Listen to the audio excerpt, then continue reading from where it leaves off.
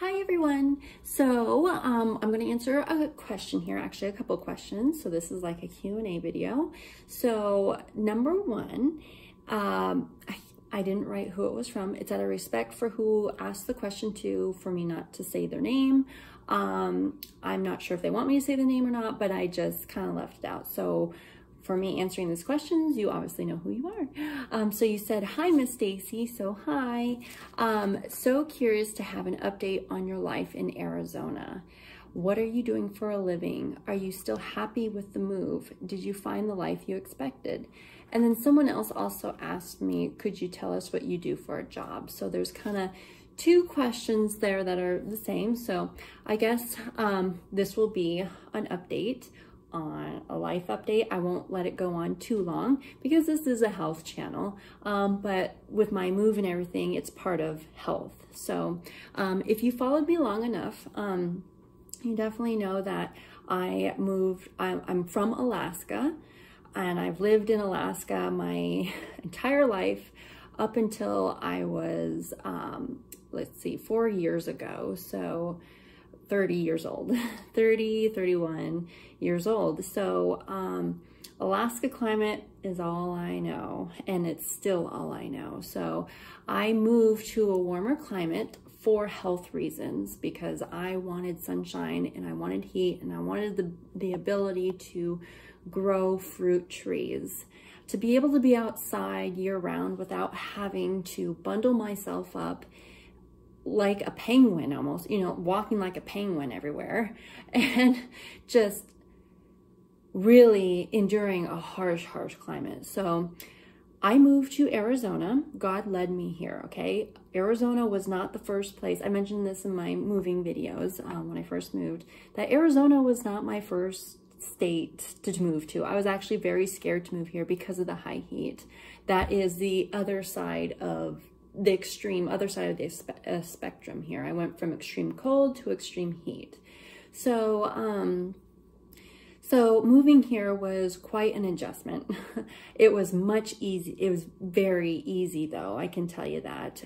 As far as the body getting acclimated and everything, I think if one is going from a warm climate to a cold climate, that is difficult, I think. But if you're going from a cold climate to a warm climate or hot climate, that's much easier. So I congratulate you if you are one that has been born in a warm, hot climate and you decided to move to an extremely cold climate like Alaska. I congratulate you on that, because that, in my mind, in my opinion, in my heart, that is hard to do, I think. So I am in Arizona and I've been here about 4 years now. Up to this year, it's 2023, so I've been here 4 years and I am loving it. Arizona is growing on me. It has taken me several years to acclimate though. I have had some major struggles since I have moved here with life in general, and not only my health, but with life in general. As with all things, we all know, if you're a believer, you know that God says, Jesus says that we are not exempt from the trials and tribulations of this life. So that definitely presented itself pretty strongly when I moved, but I knew God was calling me here, and he's been with me every step of the way and still is in this very moment. So I couldn't have moved without God. If I didn't have the faith built up to the point that I did, there was no way I would have moved. So I couldn't have done it without God. So I am still here in Arizona. I do not plan to go back to a cold climate. I have had my fair share of a cold climate. I do not want any part of it anymore for the rest of my life. That is my plan. That is in my heart. I don't even want to walk on snow. I just want to see it on the mountaintops, and it needs to stay on the mountaintops, but I don't want to be in it. So Arizona, I am loving being able to be in tank tops and shorts and skirts throughout the entire year. Even when it is summertime here in Arizona, it's like our summers back home in Alaska. So I am always in shorts, always in a skirt. Even like I was even at 40 below back home. So, I mean, here, that I was doing that back home in Alaska, but I was facing some pretty painful situations, and wearing a skirt felt a lot better than wearing pants. So that's why I did that, and that goes into a whole nother story. But I am still wearing skirts and dresses every single day. And so now I'm just facing 90, 100 plus degrees now, which is so much easier than 40, 50, 60 below and snow and ice everywhere for most of the year and darkness on top of it. So am I enjoying my life here? Yes, I am. Things are finally starting to balance out. My health, I will have to do a whole nother separate video on that because my health took a weird turn for a while. It did. And so the heat was part of it. And so I have learned things about the heat, but I think dealing with the cold is a lot worse than dealing with the heat. But it brought out the heat brought out some underlying conditions that I didn't even know I had that have been dormant in my body. So I will have to mention that in a future video. And that kind of what has postponed me from posting for a while since I've moved here. Because I had to get straightened out, I had to get my health back, figure out what the heck is going on, and make sure my life starts evening out, you know. So life happens. So we know we gotta take time away from all the fun stuff or any other things that's going in our life that's kind of postponing us from moving forward and or kind of halting it in some way, and just focus on us, you know, focus on you. That's self-love, self-care. So that's what I did for quite a while. So yes, I am loving Arizona. I love the palm trees. I love the heat. I love all the sunshine. I love the smell. I love the rainstorms, the thunderstorms here. It is absolutely amazing. It's spectacular. There's so much open space here. There's so much to do. This large city I'm not used to. I wish I was in a smaller city, but this place that I'm in right now is doable. I have learned how to get around here. I have learned a larger city, but I don't prefer a larger city. I can tell you that right now. But I am okay with it. It's not a deal breaker for me to actually move back to Alaska or anything. The heat and sunshine, palm trees, all of that means a heck of a lot more to me, and heat and all that means a lot more to me. So what do I do for a job? I'm not going to reveal that on public social media. Let's just say I have found my place. God finally brought about the place for me. I have been trying to get to this place ever since I moved here.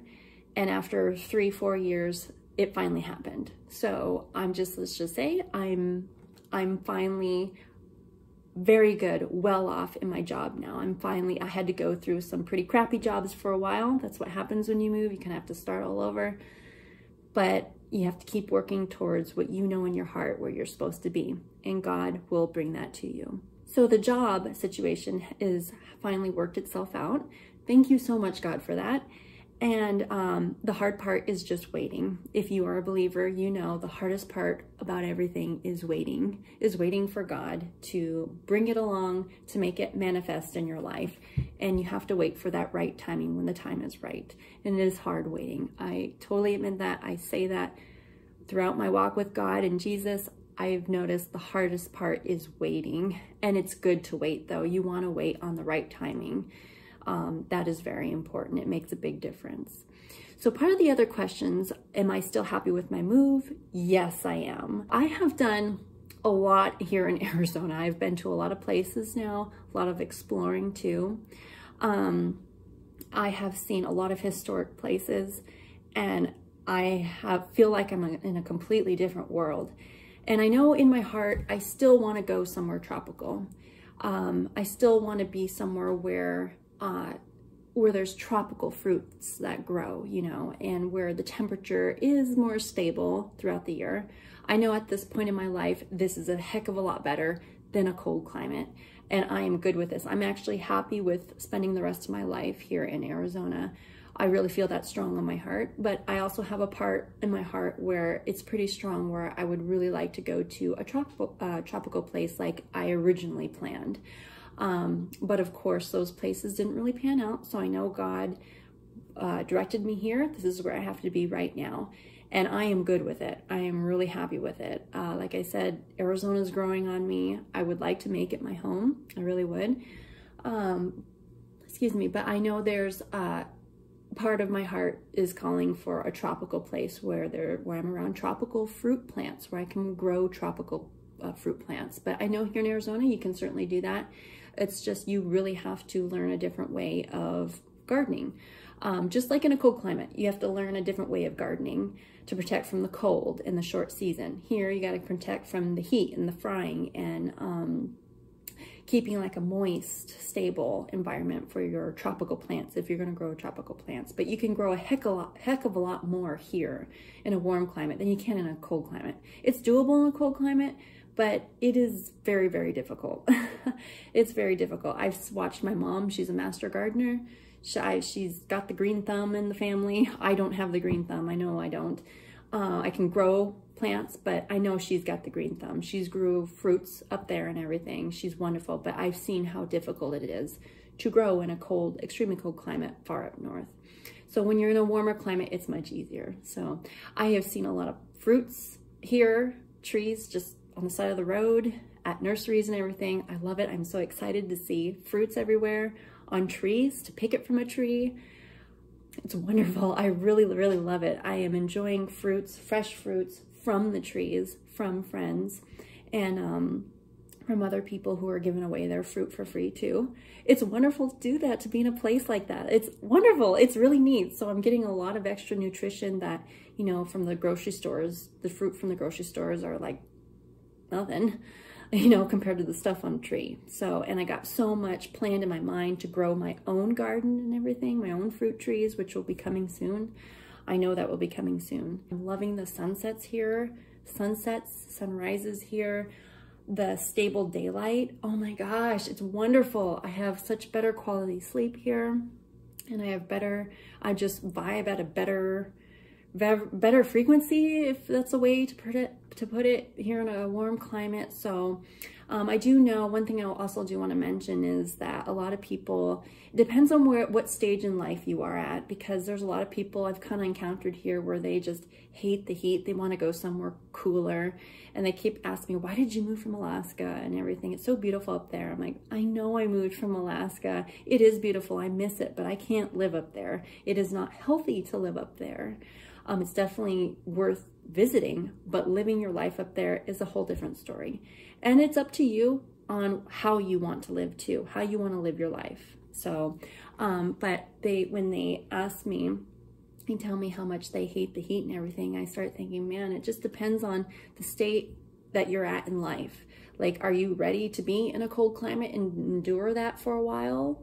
Or is that where you want to make your home, and you just want to be away from the warmth and the heat and sunshine? Or are you wanting to stay by the sunshine and heat and palm trees and everything? So you kind of have to look at where you're at, because I've encountered people who are from here, lived most of their life here. They're ready to go to a cold climate. Me, it's the opposite. I want to be where it's warm for the rest of my life. I'm tired of ice and snow and cold. No more for Miss Stace. So it's interesting when you think about that and you come across other people who just have endured other things in their life. And it's amazing how climate affects us each differently at different stages in our life too. So, okay guys, so I will stop there. Hopefully you guys enjoyed the video. Remember to put a big old smile on your face today. I hope I did that for you guys. Remember to take care of yourself the best that you can. And I will see you guys next video, okay? Bye guys.